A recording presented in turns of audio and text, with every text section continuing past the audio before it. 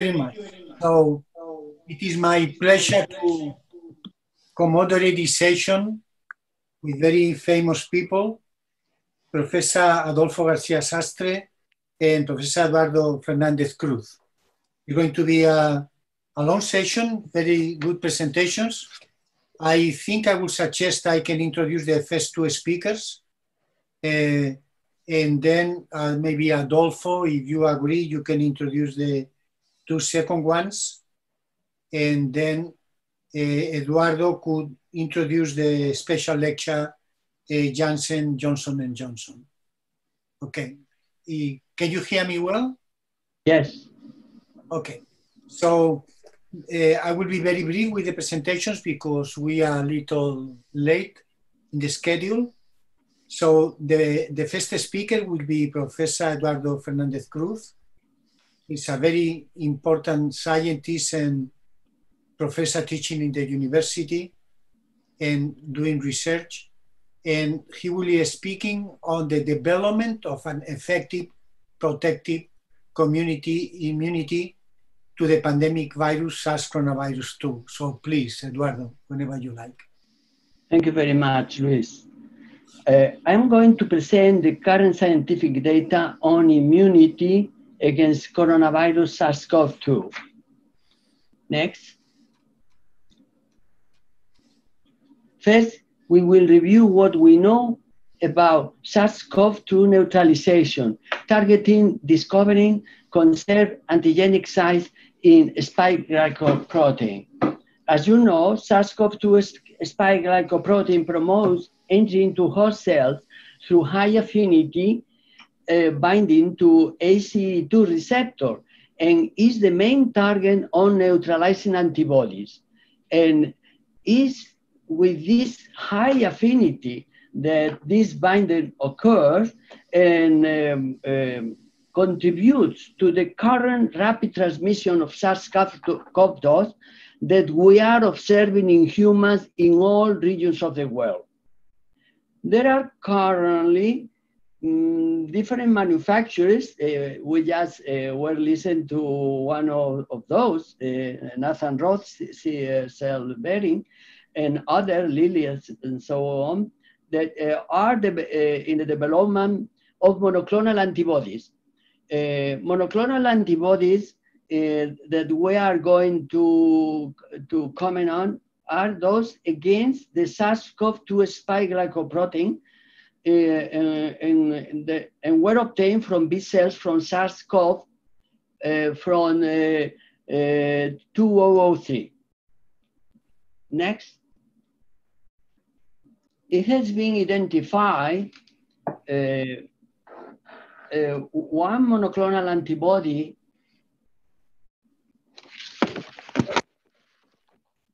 S309 engaging the receptor binding domain of S-glycoprotein that with high affinity could neutralize potently SARS-CoV and SARS-CoV-2 viruses.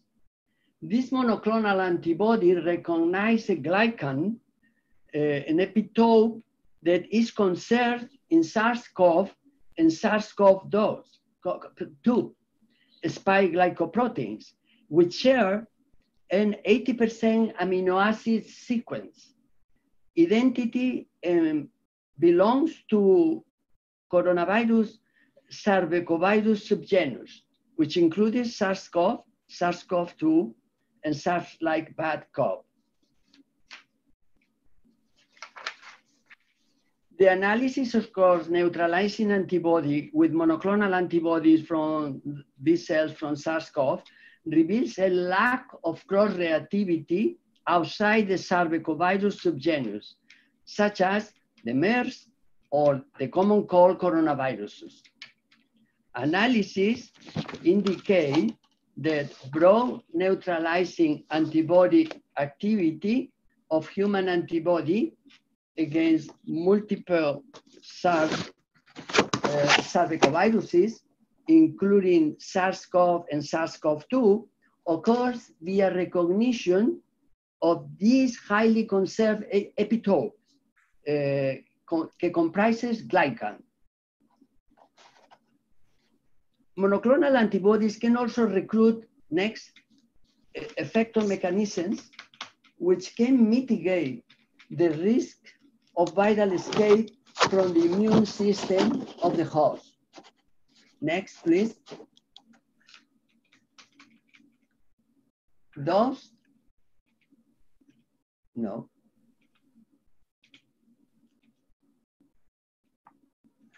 That's it.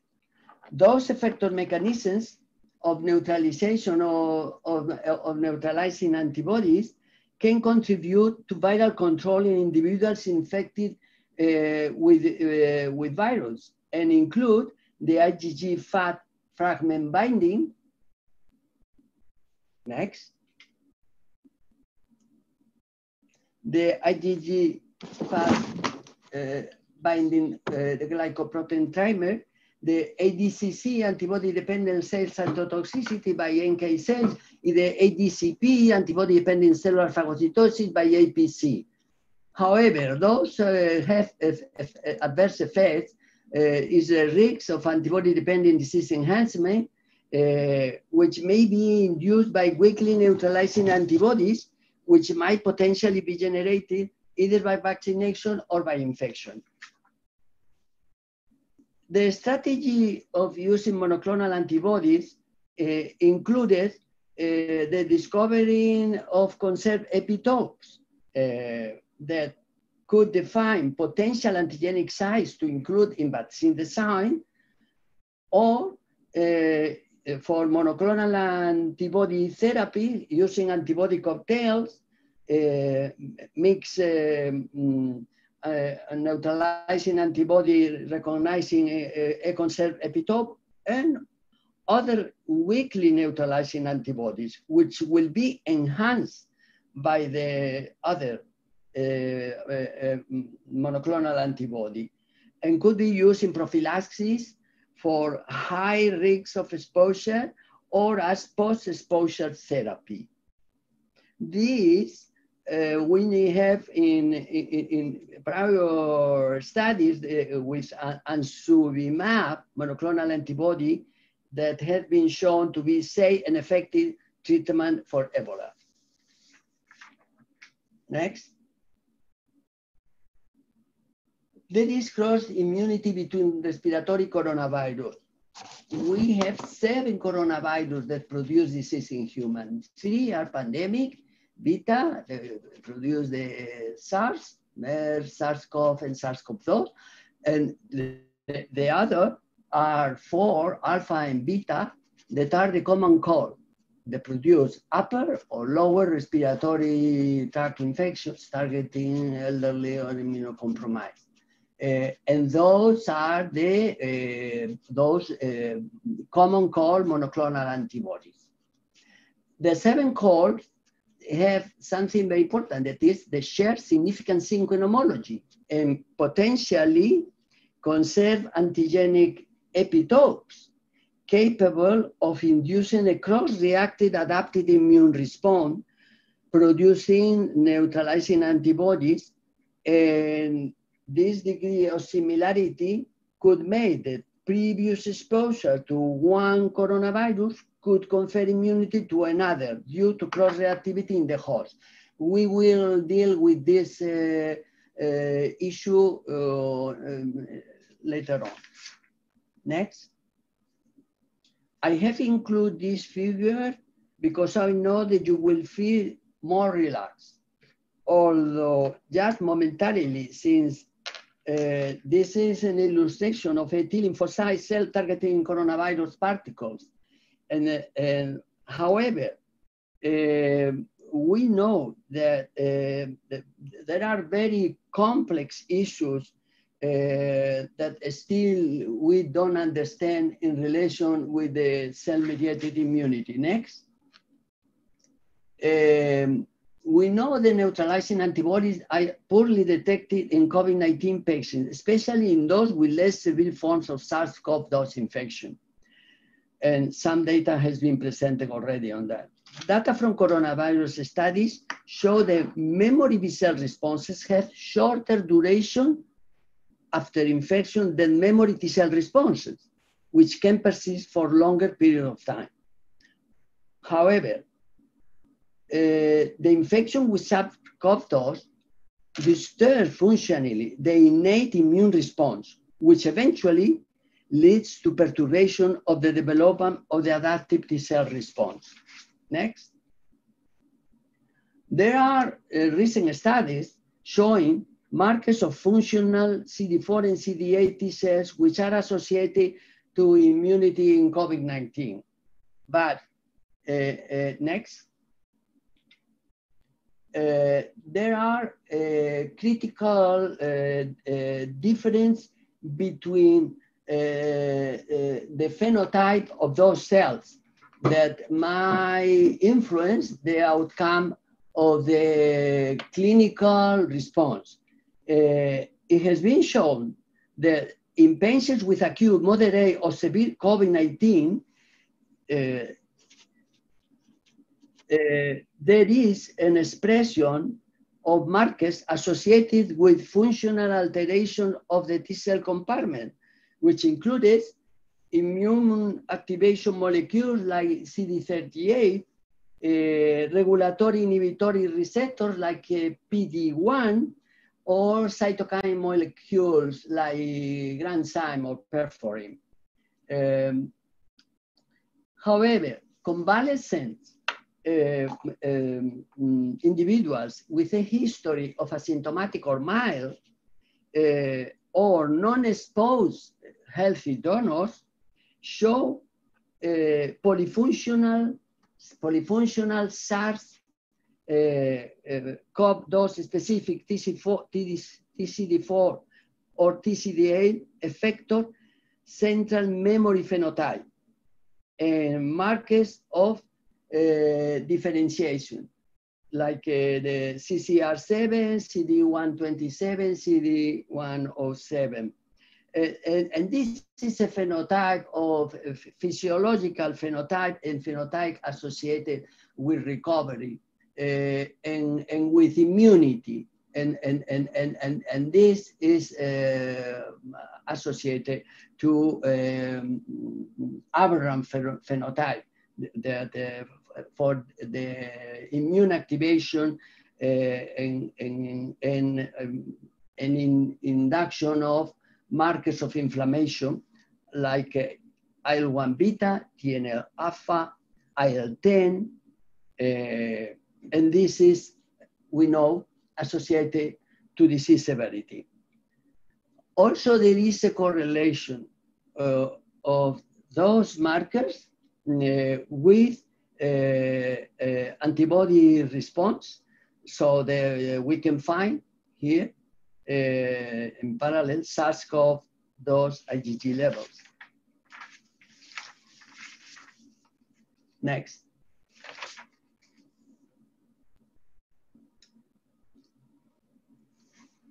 On the basis of the current information, we might ask ourselves whether adapted immune response to SARS are protected or pathogenic. T-cell immune response against SARS-CoV-2 infection develops in COVID-19 patients, but it depends on the phase of the infection, the magnitude of the levels of RNA of SARS-CoV-2, the cytokine polarization, Th1 or Th2, and other inflammatory response stimulated by specific epitopes recognized by SARS-CoV-2, they are going to determine the outcome of the clinical response. Next. So we could consider two propositions. A basic concept where we can assume that based on studies from most closely related human beta coronavirus, SARS-CoV-2, SARS-CoV and MERS, natural infection with SARS-CoV-2 elicits potent CD4 and CD8 T cell and neutralizing antibody responses, which could be associated with long-term protected immunity to COVID-19. This has been observed, and there are studies now ongoing to confirm this concept. But also we could consider the contrarian viewpoint. Available data for human coronavirus suggests the possibility that adaptive immune response can fail to occur due to a T cell or antibody response in sufficient magnitude or durability, or with aberrant phenotype.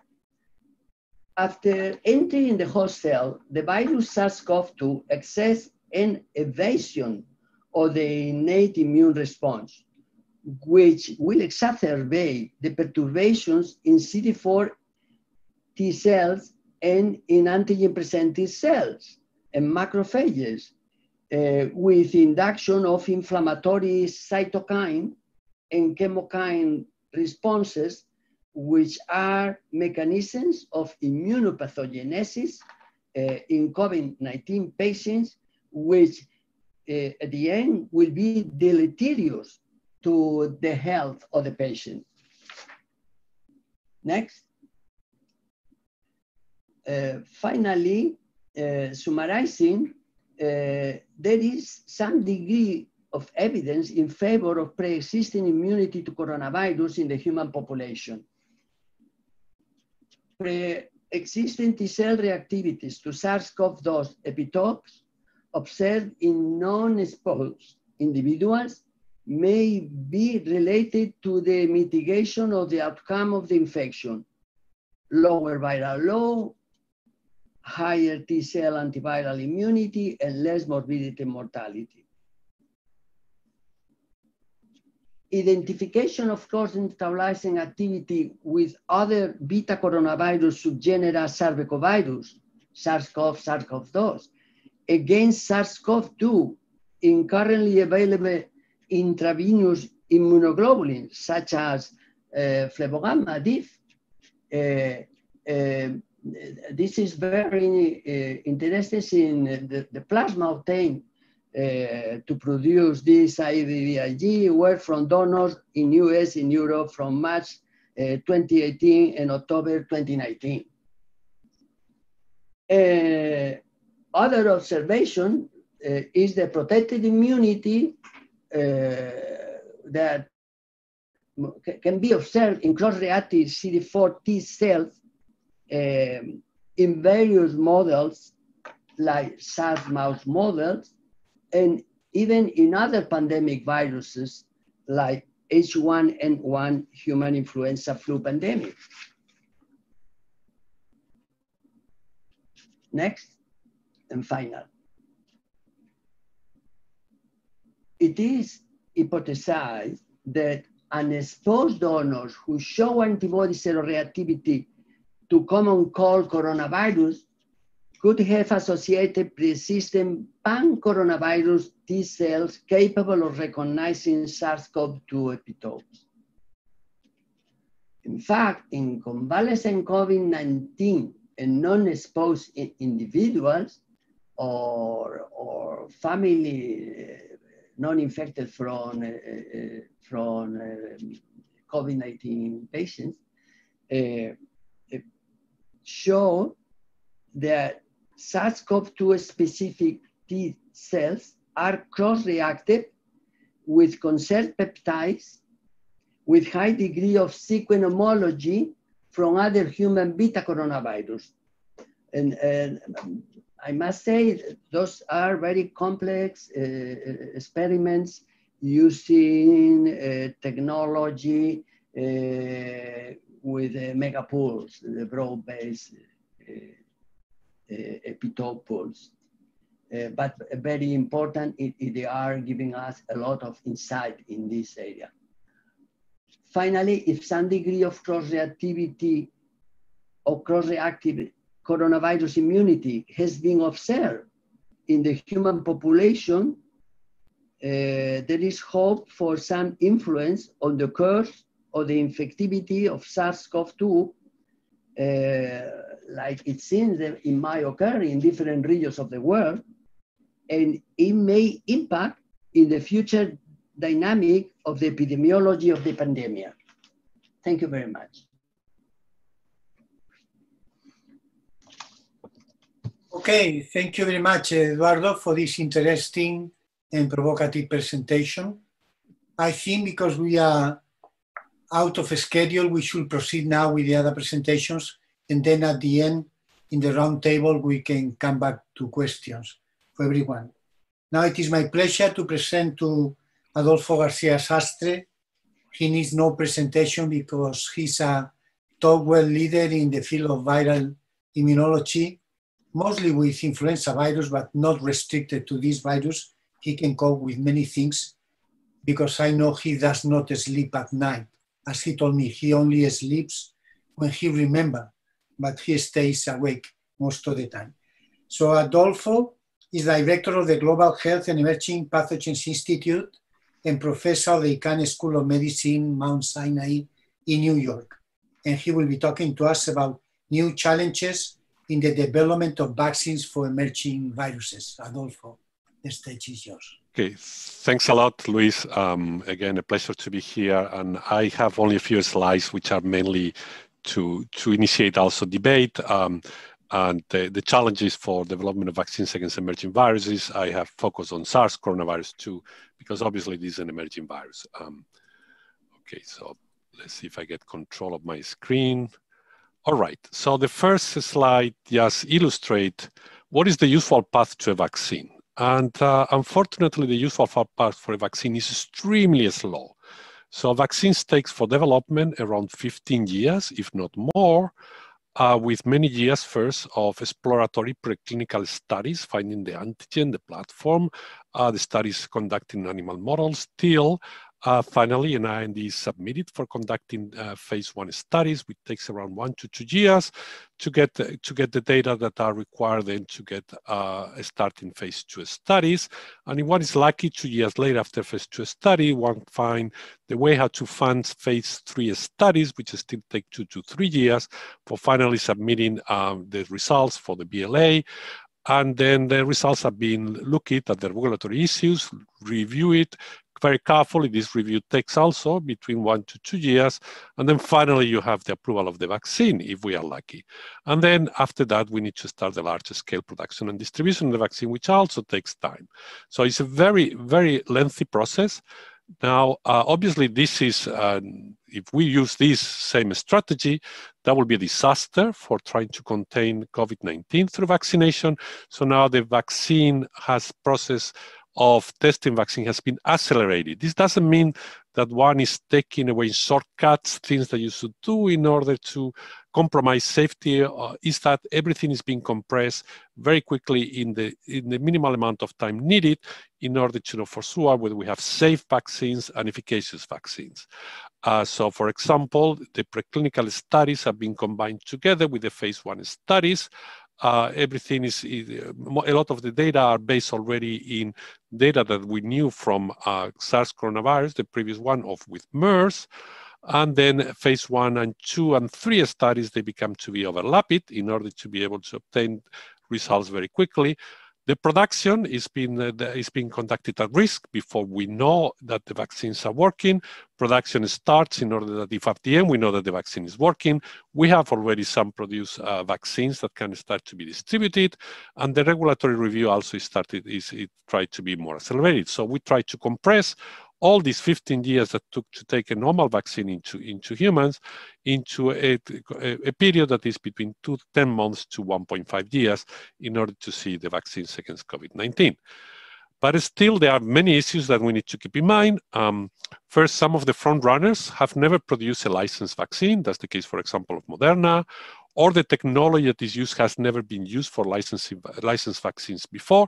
Basically, all the front runners have completely new technologies, perhaps Sinovac, which is an activated vaccine, and therefore it's unclear how easy are all these new technologies to be adapted to large-scale production for the number of doses that we require. So even if these vaccines are successful, they still may have troubles with the manufacturing that needs to be needed to produce the number of doses that are needed. Distribution is also something that needs to be taken in care because it takes time and it's a challenge for a large number of doses. And administration, we need to decide who will get the vaccine first and what type of campaigns we are doing in order to especially convince people that if we have a vaccine that is safe and efficacious, that they should get vaccinated in order to be able to stop this pandemic. And then finally, in terms of immunity, we need to take in mind that it takes time to seroconvert. So it's not that you get vaccinated and now you are protected.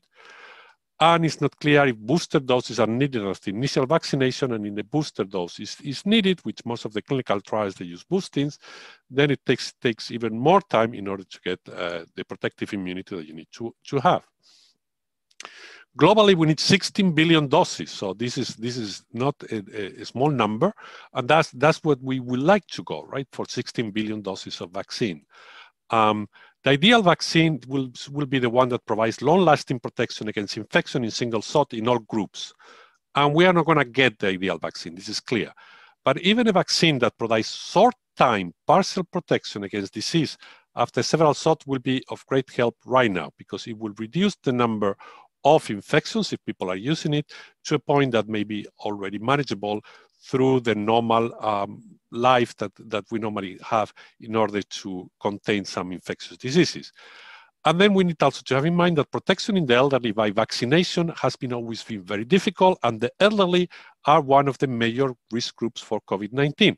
Now, this might not be a major issue if the vaccine provides protection from infection and or transmission in the rest of the population, and it's been used in the rest of the population because it may create herd immunity that is required for preventing the virus to get into large amounts and inducing a large amount of disease in the elderly. But that's something that needs to be seen. Now, we know also we have in the past some problematic vaccines, and that's why we need to make sure that there is no side adverse events associated with any of the vaccines that have been under consideration. We know that children vaccinated with an inactivated RSV vaccine not only were not protected, but they have enhanced disease after infection with RSV due to the wrong Th1, Th2 type of immunity induced by the vaccine. In the case of swine influenza vaccination in the 70s for a vaccine that was done in the United States, thinking that it was coming the next pandemic of influenza, there was a lot of people that got vaccinated with the vaccine, and there were several cases of Guillain-Barré syndrome, which is a very severe neurological disease that has been associated with this specific vaccine. That's something that we would like also to know in the vaccines that are being now tested, that they don't give rise to these severe adverse events, even if there are only a few cases, the ones that are occurring. And then finally, we have also the problem of potential antibody-dependent enhancement that occurs with some diseases. That has been the case with dengue virus vaccinated kids vaccinated with a dengue virus vaccine, in which case there was antibody-dependent enhancement. We don't think that there is antibody-dependent enhancement for this SARS coronavirus 2, but we cannot exclude completely that that's the case. And that's something that we need also to monitor. So finally, that's my final slide. Where are we now? So we have heard already talks about the vaccines. The first phase 1-2 results, that's the ones that have been published, are promising. All the vaccines have been able to induce neutralizing antibodies in serum volunteers without any case in this small number of people of severe adverse events. And the phase 3 trials have started and they are ongoing. There are many other vaccines in addition to the front runners that are entering also clinical studies. So we have backup in case that some of the front runners are not providing enough effective immunity. But there are many still remaining questions. We still don't know what are the levels of antibodies in sera that are protective. Can we have a correlate of protection based on antibodies in sera? That will be very easy to measure. How about mucosal immunity? To what instance this is required for this disease? Most of the vaccines are being administered intramuscularly, and this in general does not result in a good mucosal immunity. So if this is required for getting an effective vaccine, there are not so many vaccines that are being done that are not intramuscular. Phase 3 clinical trials, we are dependent that in the places where the phase 3 clinical trials are being conducted, there is enough number of infections to be able to find quickly whether the vaccine people, the vaccinated people group are protected against infection and or disease versus the non-vaccinated. If there is very little number of infections in the places where phase 3 trials are being conducted, then it takes longer to find out whether the vaccine is effective or not. How quickly to manufacture the number of doses required and who should be the first priority groups of immunization, like I mentioned also before. And then finally, acceptance. How is going to be the acceptance of a vaccine? Because obviously, in order for a vaccine to work, not only needs to be effective, but it also needs to be used. And if it's not used, the vaccine will not work. And this is also one of the challenges in the development of vaccines for this COVID-19. And I will stop here, and then we will continue with the presentations. So I think if following with the program, I think the next speaker, I'm going to be presenting Dr. Luis Enjuanes, and it's my pleasure to present Dr. Enjuanes, a good friend and a good colleague for many years. Dr. Enjuanes is professor at the National Center of Biotechnology, and has been a forefront in virology. He has been the leader in coronaviruses for many years, trying to understand how these viruses, both animal and human viruses, cause disease, what is the mechanism of evolution, what is the molecular biology, the virulence factors, potential vaccines against them, and he's been recognized as one of the major experts for many years in coronavirus, and we basically need people like him and his group in order to understand how these viruses cause disease. And a lot of has been advanced before SARS-CoV-2 came, thanks to, among things, the results that got from his lab. And I should mention also has been the first one to develop a reverse genetics technique for coronaviruses, which again is a big challenge for these viruses and allows them now to understand them better and perhaps also to make vaccines. So Luis, make sure that you are in the English channel in order for you to be seen. And without any other more delay, the presentation is now for you to give to us. To share the slides, but I think you have to do it. Okay, you can hear me and you see the slides, correct? Yes, and I think you need to click in the screen in order to get the command on the slides and then being able to pass.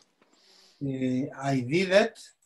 I am not with the largest screen. Maybe I should move to the largest screen. Okay. Okay. Yes. Thank you. Okay. So there are many coronaviruses, all of them infecting human beings, domestic animals, wild animals, bats, and chickens. They are coming from bats. But the problem we have is that those bats are flying all over all continents, and that will guarantee that we will have new epidemics for humans and animals in the near future. So we better find a good basis for a new vaccine. Today, we know 7 human coronaviruses. 4 of them are known basically from the 50s and 60s, and by now they are all attenuated. And 3 other in red, SARS, MERS, and SARS-CoV-2, they are deadly for human beings. This SARS-CoV-2 that appeared in 2019 has a collection of very bad issues. One of the first for me is that it causes asymptomatic infection frequently during 14 days, and therefore it can run away and we don't notice and can disseminate very fast. Another terrible issue of this virus is that he has incorporated to his spike protein a small piece of the protein, and that carries a cleavage by furin a protease, and that activates the spike protein such a way that is prepared to infect almost any tissue. That has increased tremendously the possibility to the virus to infect many organs, in contrast to SARS-1, that basically was infecting only the respiratory and enteric tract. So that has been, this incorporation of the furin cleavage site has been terrible. Also, it looks in general that it induces a limited immune response. It induces both T cells and B cell responses, but they don't last too much from what we know for the moment. And another terrible thing is that the emergency in apparently recovered patients of the virus, suggesting that the immune response that they have is very weak. Okay. So in contrast to SARS coronavirus 1, SARS coronavirus 2 induce many pathologies affecting many organs, lungs, gut, kidney, brain, heart, veins. It causes COVID-2, strokes, ischemic bowel, causes a smell of loss, flavor, and pancreas in severe disease. So this is not what we were expecting for a standard coronavirus. Now, when the virus is binding the cell through the receptor, the spike protein has to be activated, and for an efficient infection, it needs 2 proteolytic cleavages. This is the spike protein, a summary, and it has to suffer cleavage in this position, about in the middle of the protein, between S1, S2 domains, and then a second cleavage that is in the S2 primer position. So these 2 positions are in this side. And the problem is that the first cleavage does not need to happen in SARS coronavirus 2 by external proteases, because the peptide that has incorporated in the spike protein, it comes out already cleaved from the infected cells. And then the second cleavage is essential for the infection to proceed, but there are 2 proteases, TMPRSS2 or cathepsin, less frequently.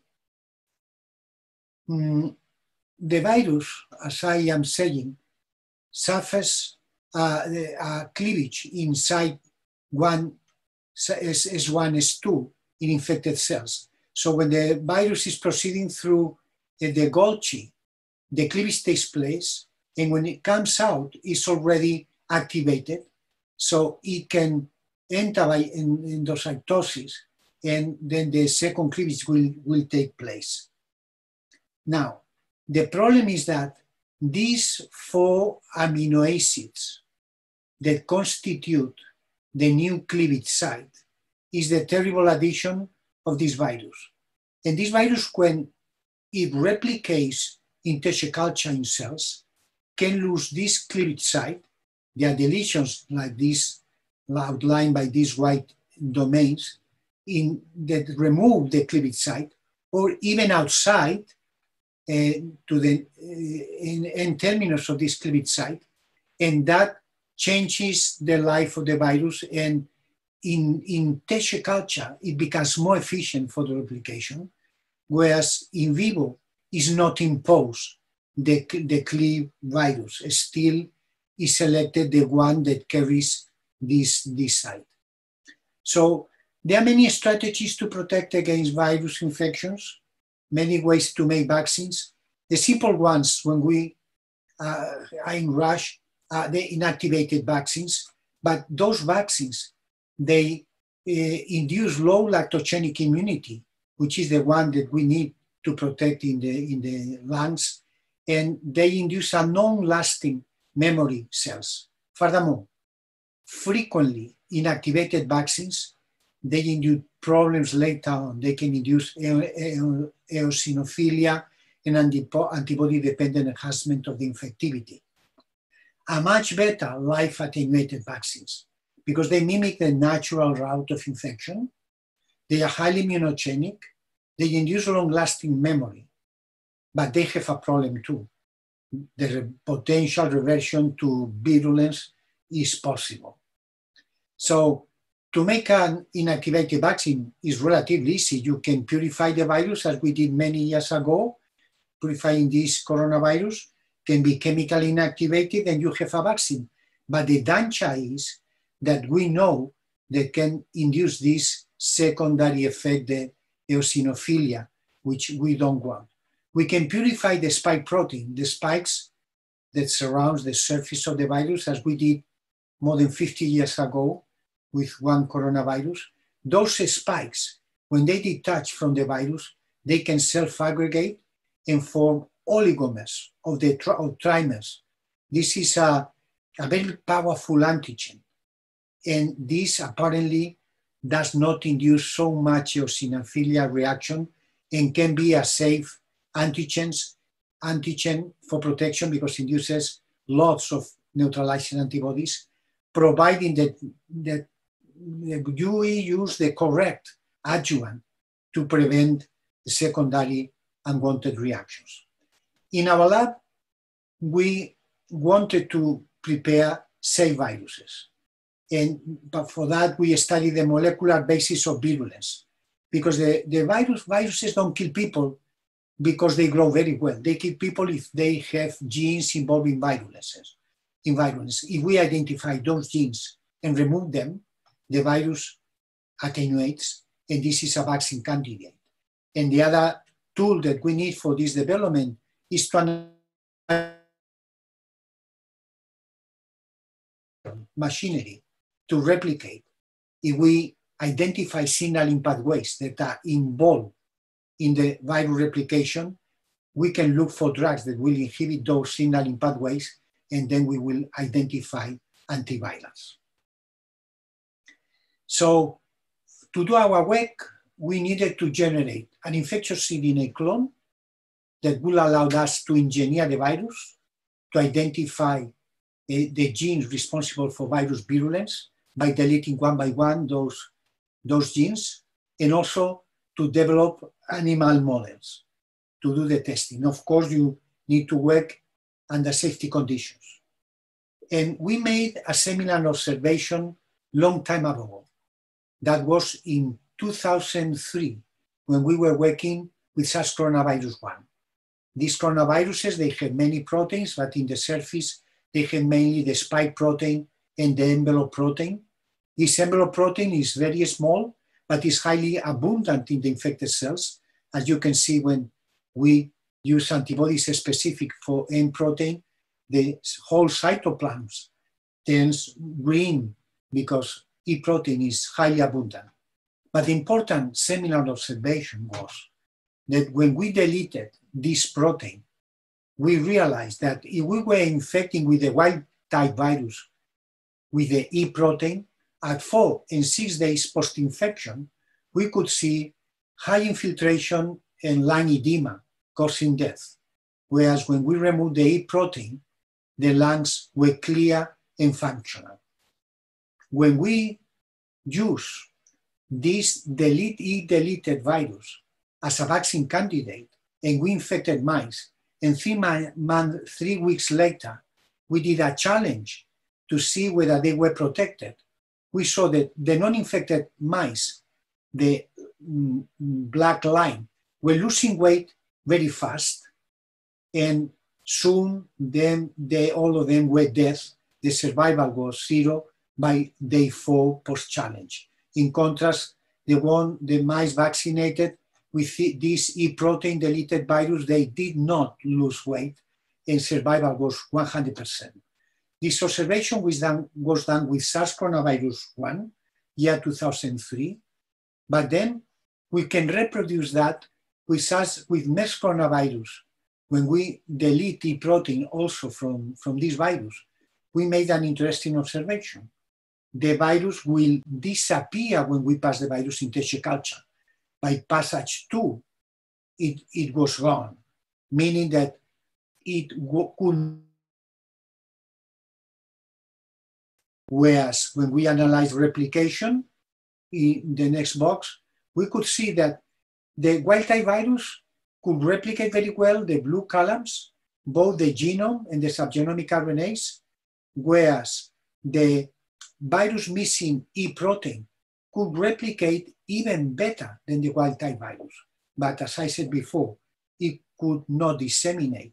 Therefore, we had isolate a replication-competent, propagation-deficient virus. But there are many more genes that we study in this MERS coronavirus.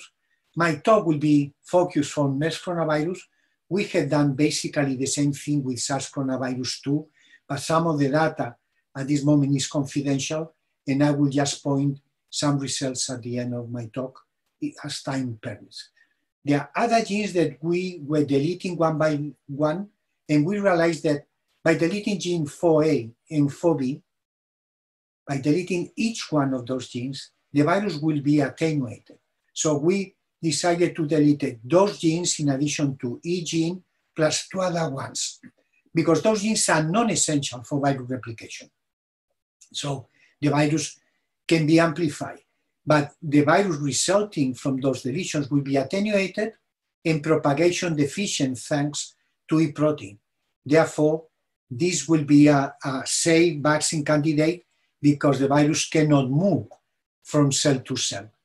When we analyze the protection by this virus with several deletions, we realize in a challenge experiment that immunized mice will not lose weight after the challenge, and 100% of them will survive, whereas those that have not been vaccinated, they rapidly lost weight, and by day 7 post-infection, survival was 0. So that was, in principle, a vaccine candidate. We made a specific, what we call RNA replicon. We cannot call what we engineered a virus because it's not able to disseminate. Therefore, he will not have the chance to go back to a virulent form. And when we study whether, in fact, this virus was propagation deficient, we compare the propagation of the wild-type virus in black columns. As you can see, at 3 and 6 days post-infection, the virus can grow very well. In contrast, the RNA replicon that we have generated by deleting 5 genes, it does not replicate at days 3 or 6, indicating that it was dissemination deficient. The interesting point is that when we use electron microscopy to analyze the particles that were generated in the cells by the wild-type virus or by the virus in which E protein was deleted, in both cases, we could see inside vesicles viral particles. These are the standard wild-type viral particles, but these are the viral particles that are formed in the absence of E protein. Those viral particles, they cannot disseminate, but they can replicate and amplify. In fact, when we take these virus missing 5 genes and we analyze viral replication of the replicon in orange in comparison with the wild-type virus in black, both can make the genome and both can make subgenomic RNAs because both can transcribe, even at high levels. Therefore, we had a vaccine candidate. We wanted to see whether these viruses in which we deleted 5 genes were attenuated, and in fact, that was the case. If we infect the mice with the wild-type virus, they rapidly will lose weight, and by day 8, survival will be 0. But with any of the other deletion mutants that we engineer, they don't lose weight, and survival was 100%. Therefore, that indicated that it was a safe virus. Then we used this vaccine candidate to immunize mice, and again, non-immunized mice, when we challenge them, they rapidly lose weight, and by day 7, all of them are dead, whereas those vaccinated, they don't lose weight, they even gain weight, and survival is 100%. Therefore, that looked a very good vaccine candidate. Interestingly, when we try to follow what happens after immunizing mice and then performing the challenge of those mice with a highly virulent virus, and we follow at days 2, 4, and 6 virus production in non-immunized mice, black columns, or in those mice that were vaccinated with this vaccine candidate, in orange. As you can see, in the vaccinated mice, we were not able to detect infectious virus at any time. So the strength of the vaccination was so high that when we inject those mice with a highly virulent virus, this virus does not have the chance to grow. It is what is called sterilizing immunity. This is a property that most of the vaccine, almost all, I know one exception, they can protect from disease, they can protect from death, but they do not induce sterilizing immunity because they allow the virus to grow for some time. So now we are busy with the engineering of two versions of our vaccine candidate. One is what we call a chemically synthesized version, in which we introduce this RNA replicon that we have engineered by the deletion of 5 genes, and we mix it with a cationic polymer, form nanoparticles, and we use those nanoparticles for immunization. Everything is synthetic. In another version, as I showed you before, when we use the replicon in transfect cells, they form VLPs, but those VLPs cannot propagate. And this is good for safety. But we can provide in the vaccine factory one of the proteins that is key for this lack of propagation. But in the vaccine factory, we can provide this protein, and then we can complement the RNA replicon, and those VLPs could propagate in the vaccine company and produce large amounts of virus-like particles that are polymeric and should be highly immunogenic. Well, there's a problem with the slide, but all this work that has been done before with MERS coronavirus proving that we can protect has been reproduced now in our lab for SARS coronavirus 2. We engineered a full-length infectious cDNA clone. Once we had this clone, we engineered many deletion mutants. Here I showed just 10, but we have engineered more than 20 to identify the perfect combination in order to remove genes potentially involved in virulence and genes that are also involved in the propagation of the virus. And we know now that we have already engineered SARS coronavirus 2 that is dissemination incompetent. It cannot propagate, but is replication competent. That means it can be self-amplified. I think because we are late in the schedule, I will escape the presentation of how we have addressed the issue of antivirals, but we are a little late in the schedule, and I think I will turn the word to Adolfo after I point out some of my colleagues. If I can stop the slide on time. Okay.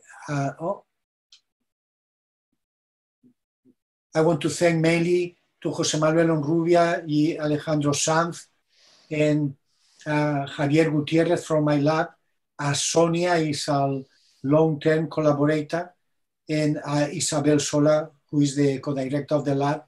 And also we thank very much the collaboration with very bright scientists from the United States, from the University of Iowa, Stanley Perman and Paul McRae, to Beren Bosch and Bart Hamann with the work with monoclonal antibodies, and of course to Adolfo García-Sastre, which is a fantastic scientist, but no more than that, he's a fantastic person too.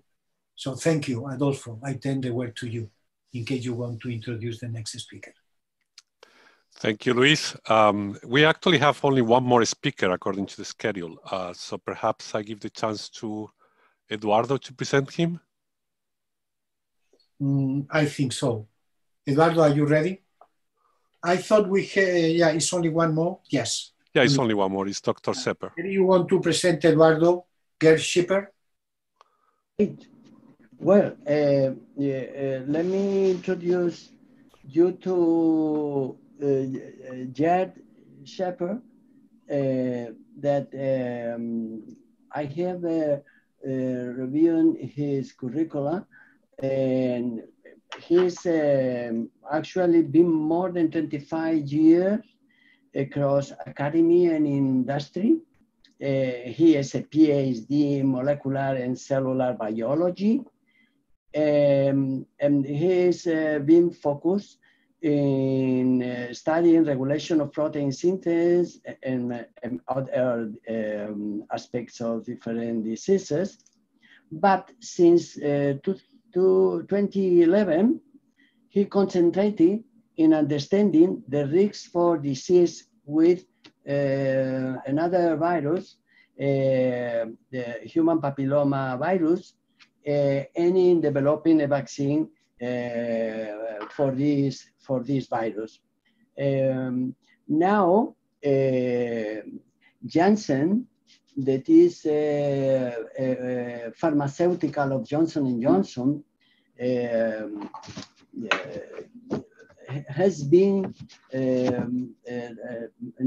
with a great generosity that has selected Dr. Jeff Shepherd to share with us the results or whatever they can whatever information they can pass to us. We know that this is now very critical and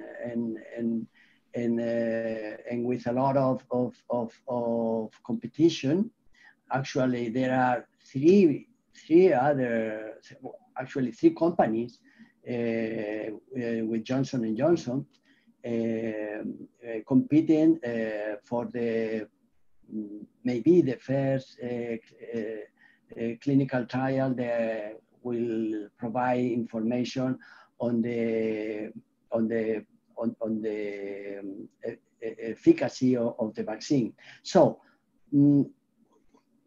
we don't have words just to thank Janssen and Johnson & Johnson to share with us the information that they have. And just to say that two Spanish hospitals, Hospital La Paz and Hospital Valdecilla, they are already participating in those trials.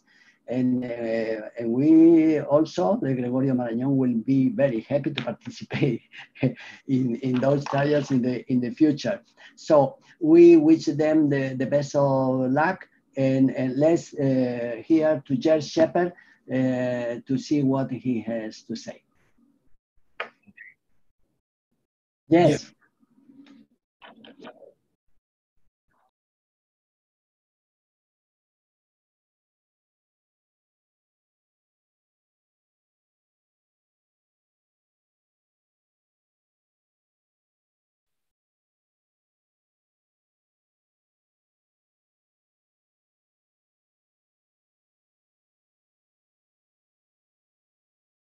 In the Dr. Shepherd, yeah, can you? It should be in English on the lower part of the screen. Yeah. Can you see right next to reactions and record? There's yeah. the language option. Yeah, it's on English now. Yeah. Yeah. Okay, dank u wel. A cross-functional team with a CMC, regulatory, clinical, preclinical, all the different functions that need to come together to produce a vaccine. And as a note, our work is co-funded by the US government. So on the next slide, can I do that myself?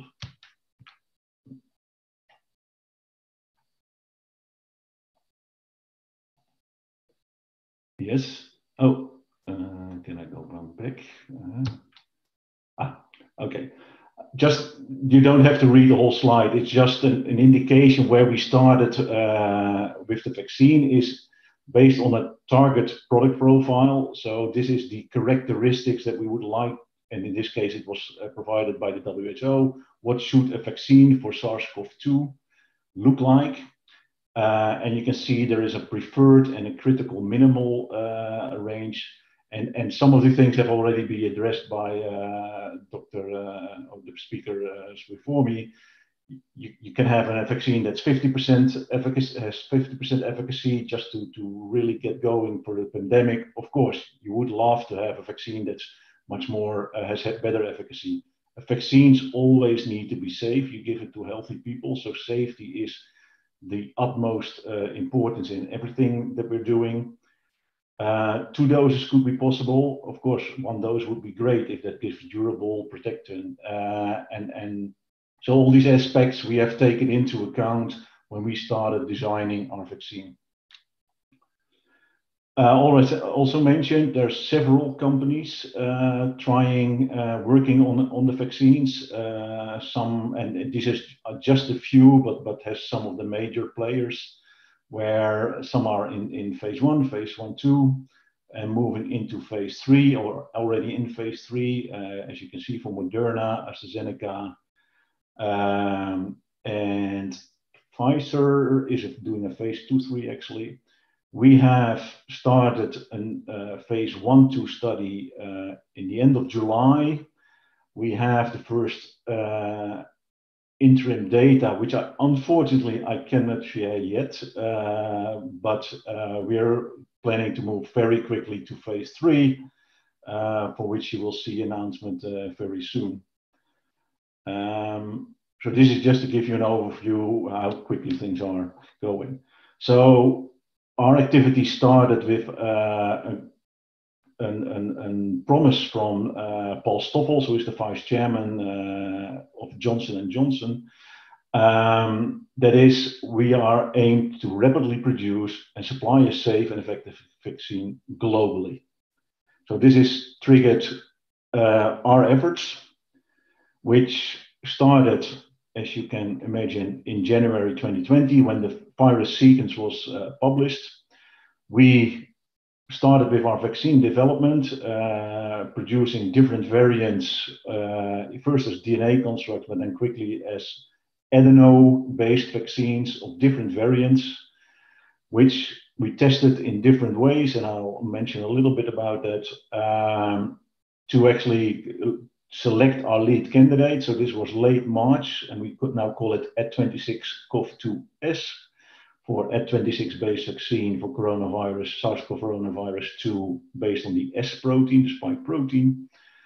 And as I mentioned, we started clinical development late July, and have seen the first interim data and the phase 3 trial ensemble, as you see, to start in September. And then we hope to be able to produce or actually have the first large vaccine batches available in Q1 2021.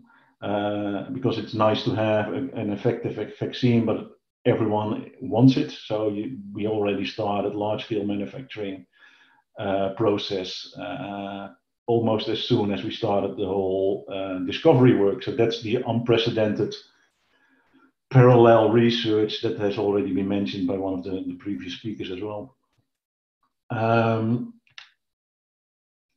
So this is our commitment, and there's 3 very different parts to where we are now after only 7-8 months into the project. That is the dedication. So on the picture, that's Alex Gorski, who is the CEO of Johnson & Johnson, but the amount of people that have been working or are working on a project is in the order of 1,000 already, and we get the highest priority in anything we're doing. It's absolutely amazing, and the dedication of the people, it's so many people are working day and night to get this done. We built our vaccine on platform technology, so we have a lot of experience with AD20 based vaccines, which I'll mention in a moment. And we have many collaborations and both academically, but also helped with the support of the US government and reaching out to all the health authorities, etc. We are rapidly advancing our vaccine in the clinical process. So as mentioned, we base our vaccine on 2 platform technologies. And one important part is the AdVac platform. So our vaccine is based on a replication incompetent adenovirus type 26. adenoviruses normally causes common colds, but replication incompetent cannot cause any disease, but it's the carrier, the vector to express the spike protein. And we, from different programs in different viral infections, especially HIV and Ebola and RSV, we have seen this will induce robust and durable immune responses, both humoral antibody responses with neutralizing properties, but also additional features of antibodies. And also we see in general strong CD4 and CD8 T cell responses, which have a Th1 signature, which again is important to minimize the risk of potential vaccine-enhanced respiratory disease. So we have actually quite extensive clinical experience with the vaccines. So over 110,000 subjects have now been vaccinated. A large part of that 110 is from our Ebola vaccine, which was approved by EMA in July this year. So we do have an approved vaccine based on the At26 platform. We produce our At26s on the Percy-6 cell line, which I think you all know HEC293s, or most of you will know HEC293s. Percy-6 is a similar cell line, but it can be grown at very high cell density, serum-free, which gives us very high yields with a relatively small footprint. One other product is already marketed. It's actually a recombinant protein that's grown on Percy-6. And more recently, we have created a new version of the Percy-6, which expresses a repressor to improve manufacturing yields. So the combination of these two is what we use. How we do that is by taking the genetic information of the spike protein, clone that into At26, and actually we created multiple candidates. We actually created 10 different candidates with different variations of the spike protein, different signal peptides, stabilizing mutation, furin cleavage site mutations, etc. And that led to the selection of our lead candidate. This is the spike protein, and as I mentioned, we used a wild type or a TPA sequence as signal peptide. We used stabilizing mutations to maintain the pre-fusion conformation, and also knocked out the furin cleavage site. And we also created one soluble version, and all with the purpose to improve antigenicity and manufacturability. So with those different prototypes, we went into preclinical testing in different species, and we did indeed mice, hamsters, rabbits, and monkeys now. At the same time, we decided, let's start manufacturing at large scale or towards large scale.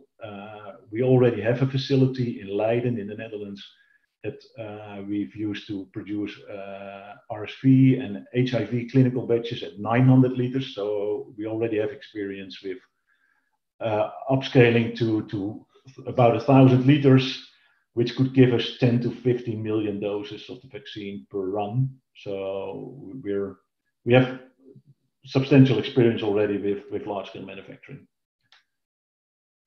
So these are some data of the vaccine, and in green, it's now called SPP, but that's actually our lead candidate. And it shows you if you immunize monkeys with a single immunization with 1 × 10⁻11 virus particles, and you look at humoral responses after 4 weeks, you can see in the green box that our candidate induces good ELISA titers, so S-binding antibodies, and in 2 different types of neutralizing antibody assays, either pseudovirus or the wild type. This particular candidate induces the highest neutralizing antibody responses. So this is one of the pieces of data on which we selected this candidate. When you immunize these animals with these different candidates, and then actually after 6 weeks challenge them with a SARS-CoV-2 challenge, and it's a bit how it's written here on top of the slide is a bit confusing, but it correlates to 1 × 10⁵ TCID50s, intranasal and intratracheal. And then if you look at how much a virus replicates, either in the lungs or in the nose, so either bell or nasal swabs, you can see that with the vaccine candidate, there is no measurable SARS-CoV-2 in the lungs, while some of the other candidates show some replication of the virus. And in the sham, you can see a large group where all animals show viral loads. And then when we look in the nose, we see a similar picture. Again, all the sham animals have high copy numbers of subgenomic mRNA, while in our vaccine, with our vaccine candidate, 5 out of the 6 animals have no measurable virus, and there's 1 breakthrough animal which seems to have a low level of SARS-CoV-2 in the nose. So clear signs of protection after a single shot with the vaccine. You can also correlate that, so we do actually see that our neutralizing antibody titers correlate with protective efficacy in non-human primates, which is also important for further studies where we try to look at convalescent sera or eventually sera from immunized people, how we can correlate that with potential protection. And you can also see that our vaccine candidate in this pseudovirus neutralizing antibody assay produced titers that were as good or higher as from monkeys that recovered from a SARS-CoV-2 challenge or from people that recovered from COVID-19. There's always one good thing to keep in mind when you see these pictures. This depends very much on what kind of panel of human convalescent sera you take. Are these people, did they have severe, did they have moderate disease, did they have mild disease? Is this taken 3 weeks after the disease or maybe 2-3 months? So I think you should see this, that our candidate induces levels at least similar or maybe better than what you see in convalescent human sera. We also do experiments in Syrian hamsters where you can actually see more disease because the monkeys show very little clinical symptoms. While if you do this in Syrian hamsters, they will show weight loss. And you can see here the animals that got a mock immunization and were then challenged with a high dose of a virus. They lose weight, and actually several animals had to be euthanized because it's a humane endpoint, and then the others will actually recover. While at 2 different doses of our vaccine, 10 to the 9th or 10 to the 10th, we see hardly any weight loss in these animals. And then the black and red are a different type of one of our vaccine variants. So again, showing protection against disease. When we look at histopathology of the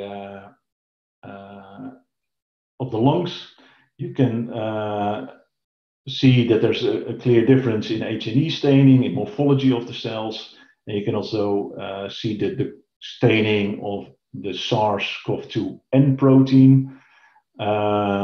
Of CD3 T cells and also EBA1, which is a macrophage marker, which are all completely absent from our immunized animals. So we see no signs of infection, and also very important, we see no signs of enhanced respiratory tract pathology in any of these animals. So where are we now? We've started a phase 1 study, which was started in the Belgium and US. We have started a phase 2 study, also already mentioned, which is actually happening in Spain, Germany, and the Netherlands.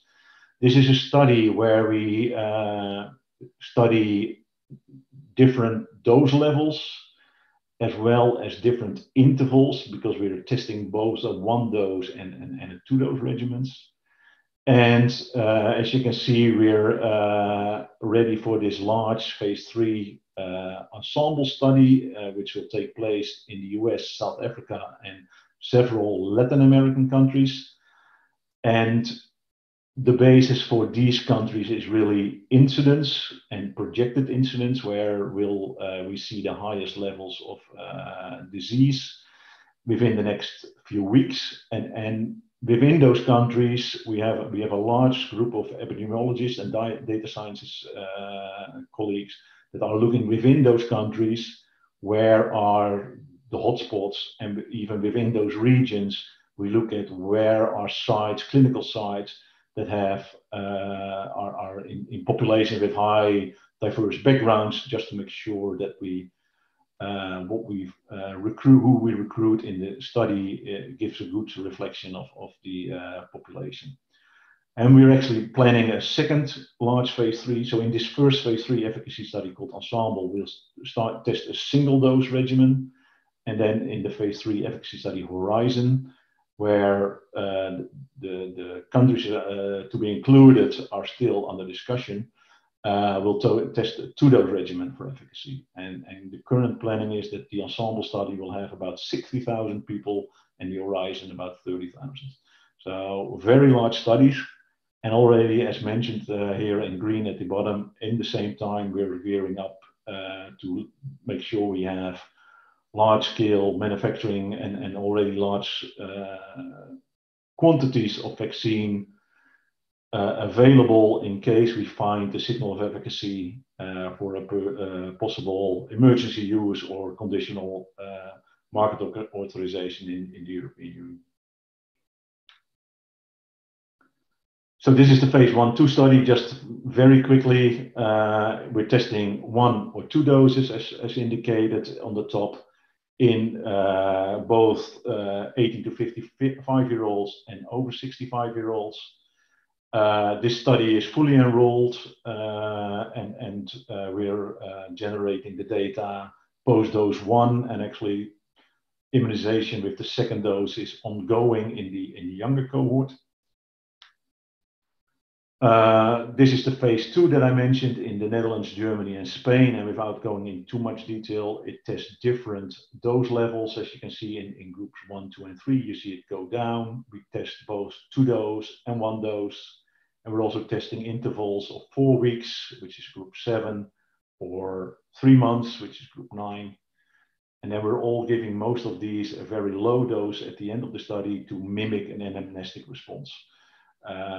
Just to see if our vaccine also induces a memory T-cell response. This is the phase 3, I already mentioned, up to 60,000 people, a single intramuscular dose, with the main readout prevention of disease in people with a seronegative status as baseline. And let me see. In the meantime, we're also already interacting with many countries, many organizations about making our vaccine available for globally. So we have agreements in place with the US. We're in conversation with the European Commission, with the UK, but also with several other countries have shown their interest. Which is mentioned on the right-hand side of the slide. And then to acknowledge at the end, to summarize, this has been a really an amazing effort. Well, everyone will tell you, no one has ever seen anything like it within the company, outside the company, on the challenging conditions, because you don't have all the data. You have to take decisions based on well, sometimes gut feeling, I would almost say. But everyone, and every time there is something that happens and you think, how are we going to solve this? Just to give you one example, we are actually flying samples, but also vaccine with the J&J corporate jets. and one box that had vials could not fit into the J&J jet.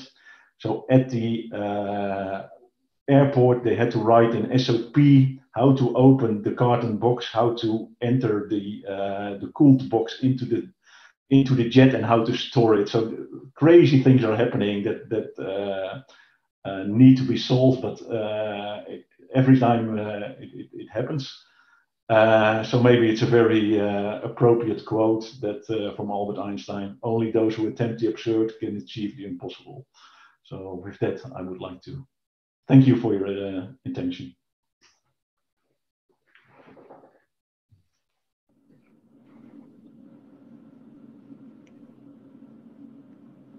Okay. Hello? Hello? Hello. Oh. We can hear you, Eduardo. We can hear you. You can or you cannot? No, we Yes, can. you can. You Yes, can. we can. Hearing you. Okay. So I to the organizers, please, could you just check if Dr. Clifford Lane is connected? Yes, he is. Okay, so welcome him, please. Okay, so now we will go towards the end of our presentations today. We're going to listen to Dr. Clifford Lane and the closing remarks and a small debate. And finally, Professor Fernandez-Cruz will conclude with his final thoughts on where the massive pandemic response efforts are going from here. Thank you very much. Okay, well, thank you. It's nice to come back. It was nice to enjoy all the talks from the session. I think my role at the moment is to try to put forward a few provocative questions to let this panel talk about.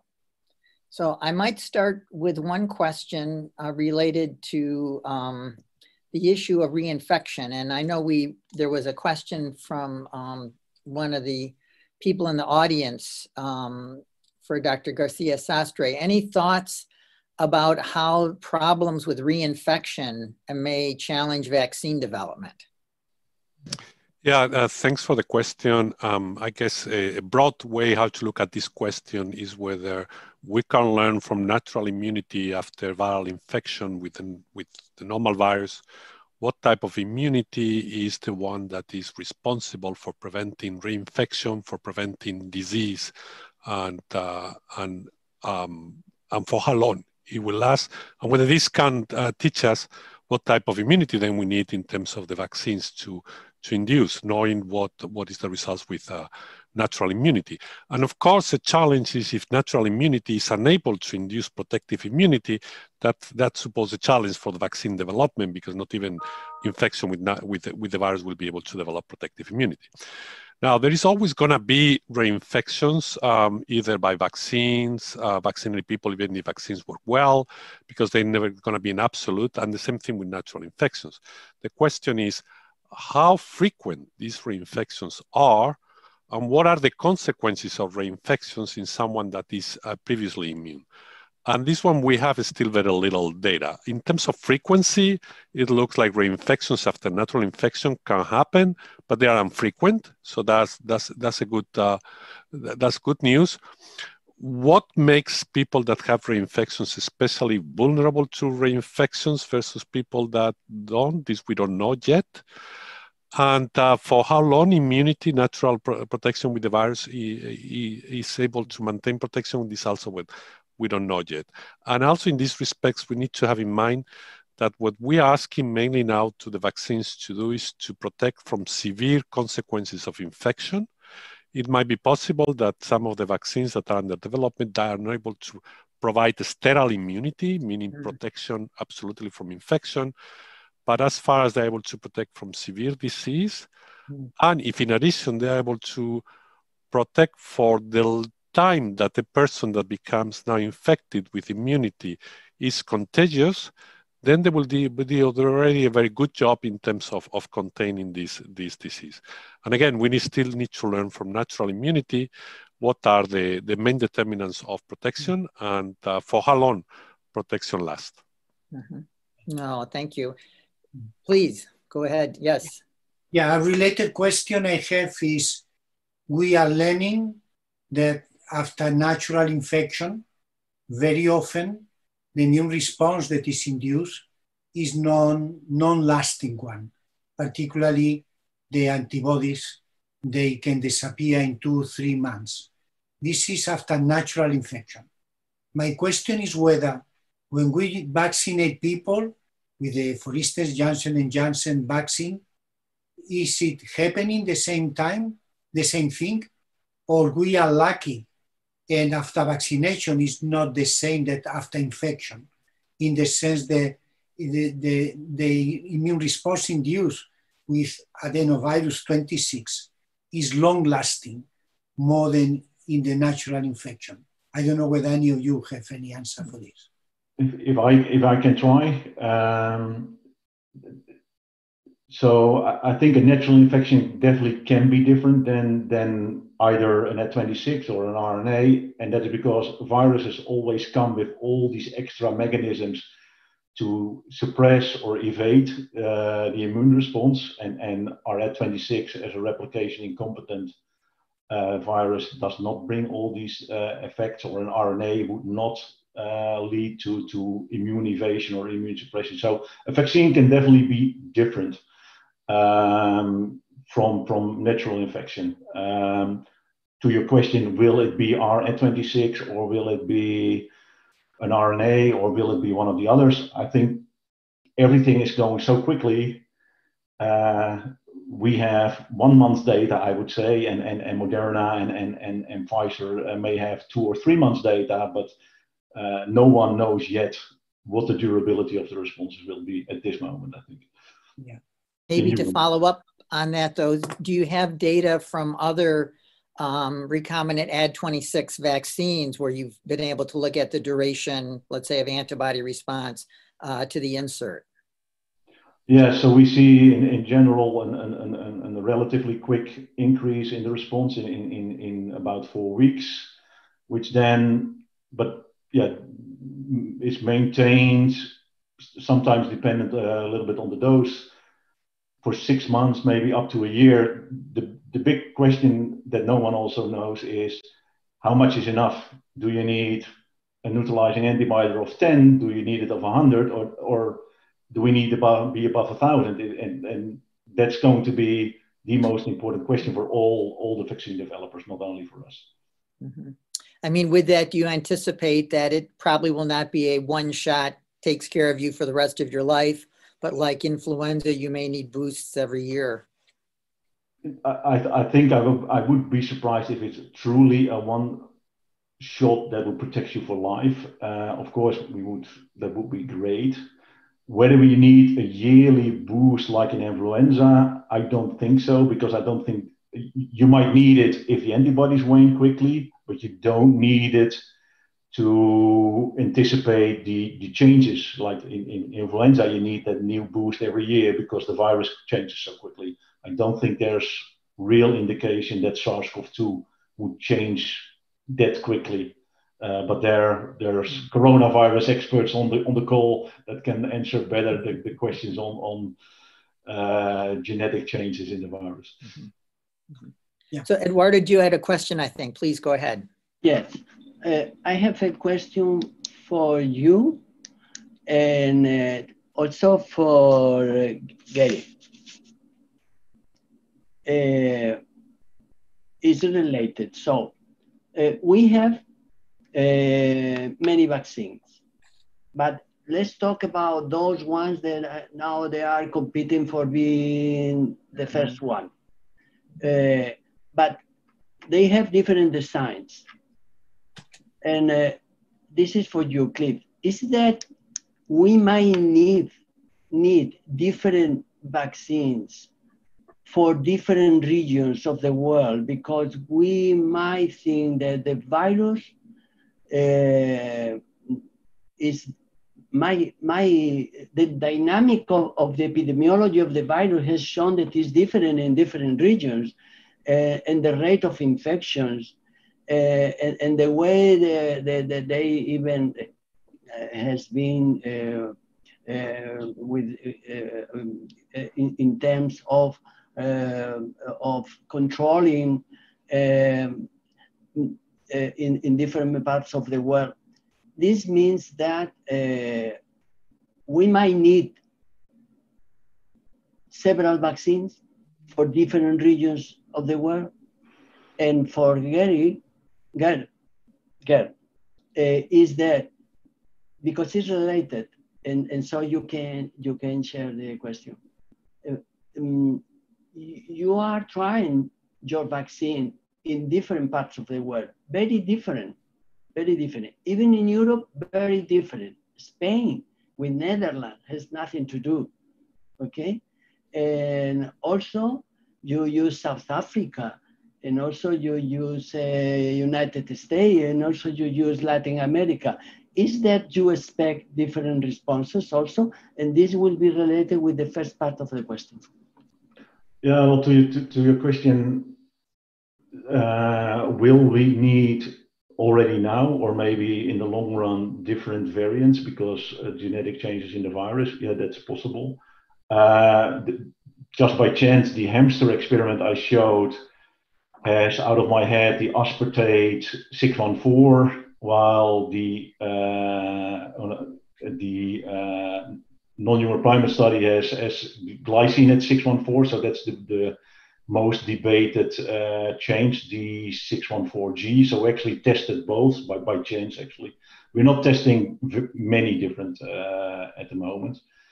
Then again, I think the spike protein is relatively well conserved. So over time, there might need to be changes. But for the moment, we assume that the spike protein is conserved enough to induce the responses that we're looking for across the world.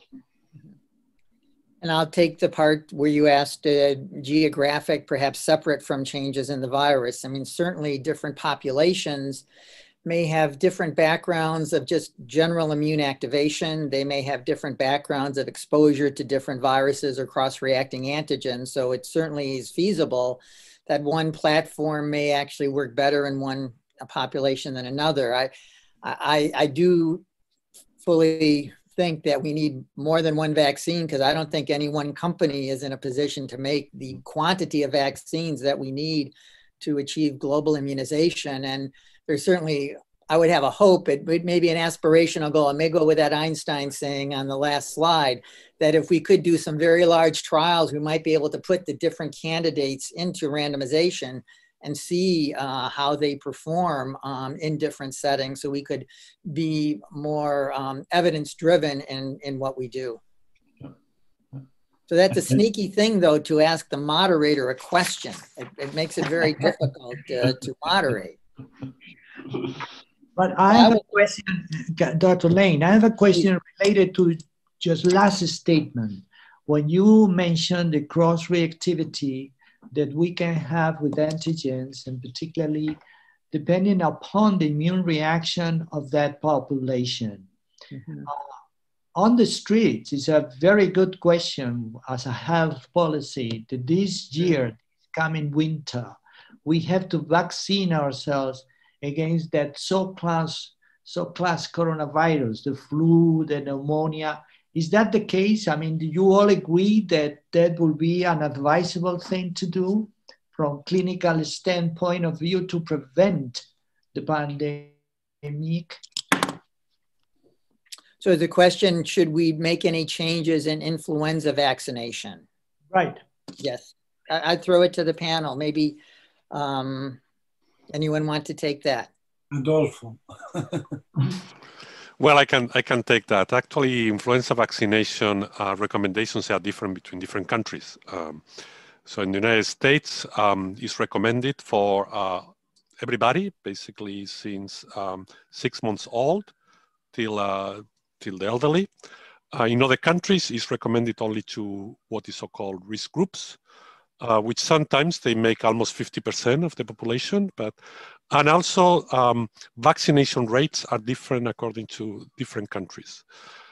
In any case, I think it's advisable to vaccinate against influenza, not only because of this pandemic. I always have been supported to increase influenza vaccination rates, because although it's a vaccine that is not a perfect vaccine, still there is good evidence that it saves lives.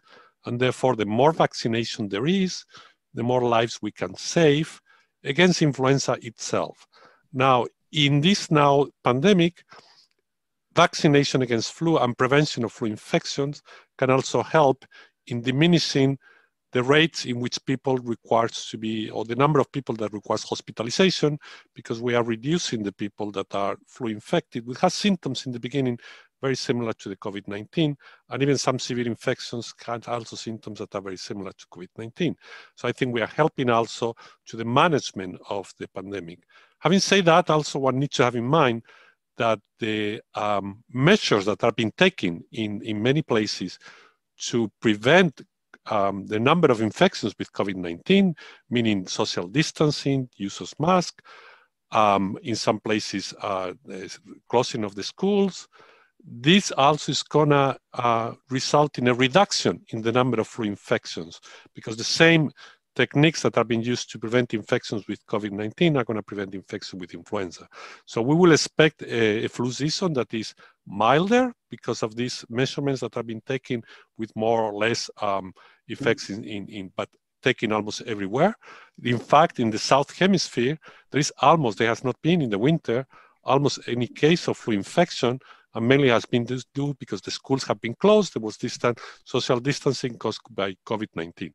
But again, my recommendation, or what I think it should be done, is increase the rate of flu vaccination as much as possible. First, because flu can cause also severe disease, and second, to reduce the number of people that requires hospitalization due to influenza infection. And I certainly would agree with that. Said Eduardo. Yes, it's just to support this idea of vaccination, not only the vulnerable population, but in general. We know, especially that SARS-CoV-2 with comorbidities exacerbates the risk of not only morbidity, mortality. So it will be necessary to have the population immunized against influenza. And as I say, not only vulnerable, but just most of the population. Also, other kind of vaccines, like for example, for pneumonia, that also in patients vulnerable with some diseases, pulmonary diseases and so on, will be good to have immunized with the pneumonia vaccines. And so to extend the immunity against the different pathogens with the vaccines that we are available is something advisable in the presence of this pandemic virus. But not any of you answered the question, because the question was related to the cross-reactivity. And then that will be a sort of a blind immune response from our human being when he's confronted with the pandemic. And I guess that it's not clear. I guess it's not clear. I mean, yeah, I guess I can take that. I mean, we need to distinguish between two types of cross-reactivity. One will be cross-reactivity that is due to cross-reactive adaptive immune responses, which is people that have been previously exposed to the coronavirus. They may have antibody epitopes recognized by antibodies, B-cell memory, as well as recognized by CTLs that are common with the SARS coronavirus 2, and they are not directed against the most targeted region of SARS coronavirus 2, which is the receptor binding domain, which is the one that most of the vaccines try to target in order to prevent binding to the receptor. And this may skew the immune response that we get against non-neutralizing epitopes, perhaps. On the other hand, we can get the opposite effect, that this pre-existing immunity helps already to prevent some infection or some levels of severe disease, replication of SARS coronavirus 2. So we don't know exactly where the pre-existing immunity that is cross-reactive adaptive against other coronavirus is going to lay in terms of this thing. We don't know yet. But there is another way, I think, that you are referring to cross-protection, which is what is called now termed trained immunity, which is, we have been, there have been debates about whether even BCG vaccination may contribute to protection against SARS coronavirus infection. I think this is more debatable at this moment. I think it's clear trained immunity exists. It's mainly due to innate immune responses that have been enhanced, that are cross-reactive then between different pathogens. But for how long this innate enhancement, according to different infections or different vaccination regimens, they actually work against completely more heterologous things. Like, does an influenza virus infection prevent you from COVID infection for perhaps 2 months because of an enhanced innate immunity? That's something that we don't know for sure, but is likely to contribute less than what is cross-protection due to adaptive immune response. And why I say that? I say that because obviously we are infected by a lot of things, and still we are continuing being infected by a lot of things. So they may help, but how much they help and for how long is something that we still have not clear. Okay. At least that's my opinion. A very short question to Gert. This is almost it looks like a technical question. Is you clearly stated that those are adenoviruses, they have the engineer to remove genes so they cannot propagate, they cannot replicate. Yep. But the point is, I assume that they still can make messenger RNAs encoding different proteins. Absolutely, yes. So they are type of infection. Yeah. So they are the carrier for the genetic material. So in that perspective, they are similar to an RNA VLP, although because it's the virus also expressing some of its other proteins, it comes with a lot of different adjuvating activities that normally come with a normal infection, but it's replication incompetent. And for how long they can still make messenger RNAs on the site of infection? Ooh, that's a detailed question. I think it's for days to weeks, but then you can no longer find the actual virus. Okay. Have you considered intranasal immunization?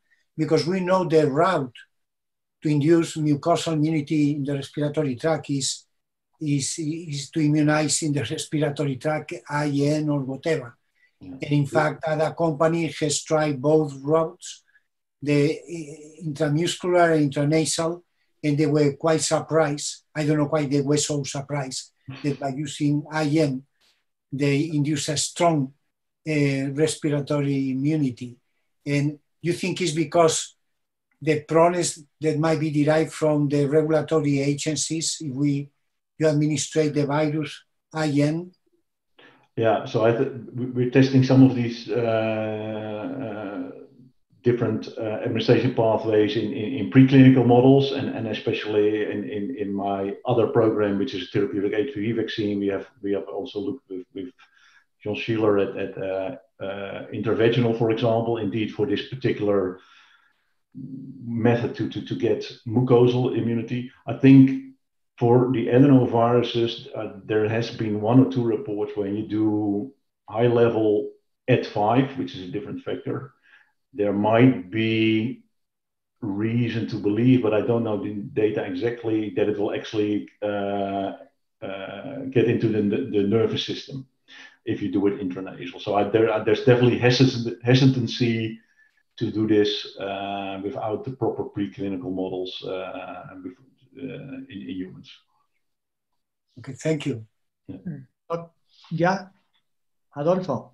Yeah, I have a question. Hopefully, Dr. Sepper can give us his opinion. And I understand it's not a fair question for you, but I would like to know your opinion. So there are multiple adenoviruses that can be used as vaccine vectors. And there has been, debates about how much levels of pre-existing immunity are or not able to prevent vaccine efficacy. And for AT5, also there has been this HIV vaccine trial where it seemed, I think it was not completely proven, but it seemed that a recall of a response with AT5 may actually increase the risks to being HIV infected. And I wondered to what extent between people that are using adenoviruses, this type of questions have made an impact or not in whether a specific adenovirus vector may be more suitable for vaccination than other. Yeah, definitely. So the original choice for ET26 came from prevalence studies. So ET26 has relatively low prevalence in, let's say, the Western world. It's more prevalent in Africa, for example. Nevertheless, important to realize is ET26 uses a different receptor for binding. And in our clinical studies that we have seen so far, we have seen little effect or hardly any effect from pre-existing immunity. So where ET5 pre-existing immunity very clearly reduces the immune response that you get after vaccination with an ET5-based vector. Then the other, we actually have a very large 2,300 subject HIV trial running in sub-Saharan Africa in 2,300 women, and again, I'm not the complete expert, but we have never seen any indication that ET26 based vaccines would lead to the similar kind of increased sensitivity of for HIV infections as has been reported in the TIDE trial for HIV. Whether that's how that is for the chimp adenos, I really don't know, which AstraZeneca is using. Dear friend, we are really, okay, Edward, you want to say something? That Dr. Lane? It's a short one. Go ahead. And first, I ask permission. Clifford, will you allow me to ask in the name of the audience when an effective vaccine will be available? It depends on 3-4 factors. Is there high incidence where we or AstraZeneca or where the people do their phase 3 trials? And that's a matter of mathematics. It depends on recruitment rates. If you recruit within a few weeks or you take 6 months to recruit your full study. The trial size, do you do 30,000, 50,000, 60,000, makes a big difference. And the vaccine efficacy. So the higher the efficacy, the earlier you can actually look at is there a difference between my placebo arm and my active arm.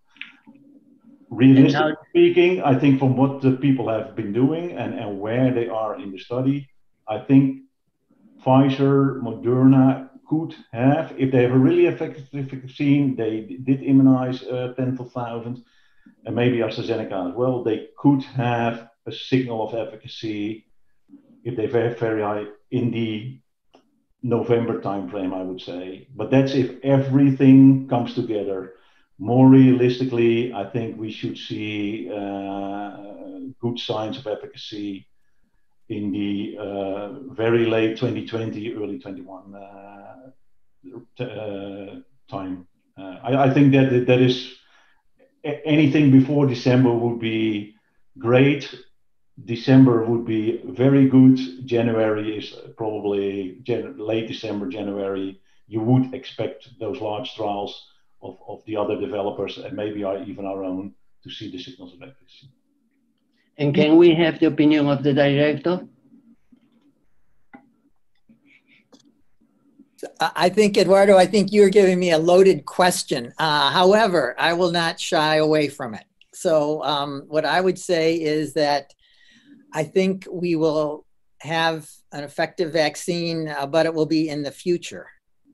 And in the words of not Einstein, but a famous New York Yankee baseball player, Yogi Berra, predictions are very difficult, especially when they involve the future. Yeah. Yeah, and of course, the one aspect that would be a vaccine that has shown efficacy. Then the big question comes: how quickly can one company, multiple companies produce millions, or I've seen now a number of 16 billion doses. So you talked a few times about competition between the big pharma or between the pharma. Of course, everyone likes to be the first, but it's a very good thing where there are multiple companies trying to do it, because we'll need more than one producer. Let's hope 3, 4, 5 make it quickly to that point. Just to add to one comment to that, I showed one slide that shows it was really good that the companies have been providing their phase 3 protocols so they can be looked at and publicly discussed. Pfizer is looking at a slightly different set of interim analyses than what we have out there from Moderna and AstraZeneca. So if the vaccine is extraordinarily effective, one might have an earlier result, as Gert had mentioned earlier. Thanks. Terrific, friends. I mean, I think we already